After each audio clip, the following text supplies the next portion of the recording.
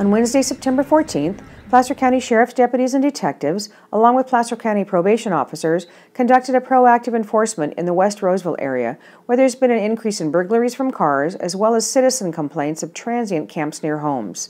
Many cars have been broken into, specifically in the area of the Dry Creek Community Park, where people park their cars while they hike. Everyone is urged to leave their valuables at home, as it's not safe to leave valuables in your trunk anymore. Also during the enforcement, several illegal camps were found and are in the process of being cleaned up.